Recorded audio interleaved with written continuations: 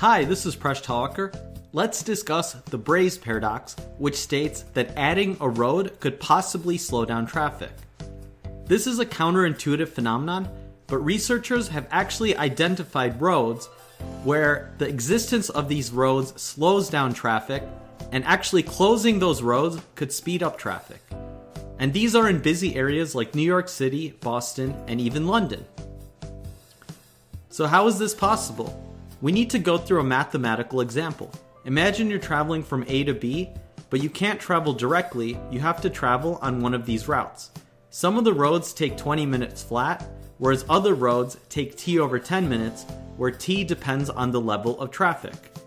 We can ask, how long would it take for 200 drivers to go along this network? It's pretty easy to see the roads are equally preferable, so the 200 drivers would split up, t equals 100 to each route. That would make the traffic-dependent roads take 10 minutes each, and therefore the total travel time from A to B would be 30 minutes.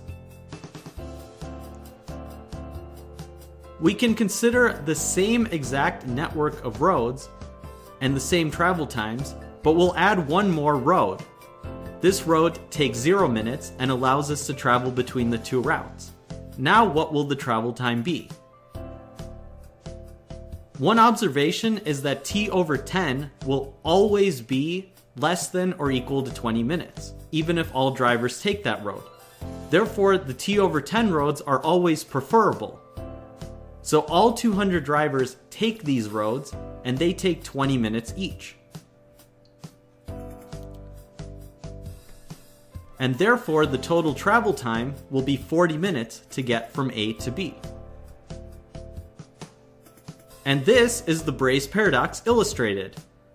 Before we had the free road, the travel time was 30 minutes, and the free road made the travel time 40 minutes because everyone got congested on the same roads. This has many applications. In physics, we can look at the distance of a spring. In basketball, it explains the Ewing Paradox, and it can even happen in electricity transmission, which is also a network. If you like this video, please get my book, The Joy of Game Theory, which covers such interesting topics. And please subscribe to my channel. I make videos on math and game theory. You can support me on Patreon, catch me on my blog Mind Your Decisions, on Twitter at Braess Paradox, and you can get all of my books at Amazon.